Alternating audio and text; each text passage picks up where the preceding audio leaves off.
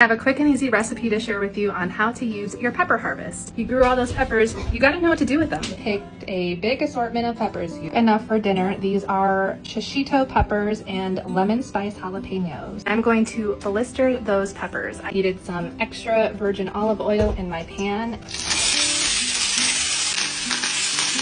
I'm going to let those peppers cook down until the outside starts to brown and blacken and they burst a little bit. So I'm cooking this on a medium-low setting, and it's been about 10 minutes, and I just flipped the pepper so the other side can get blackened.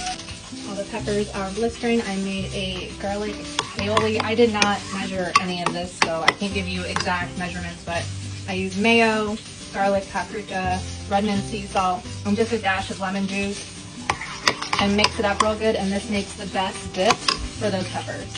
And here's what they look like when they're done. You can see that the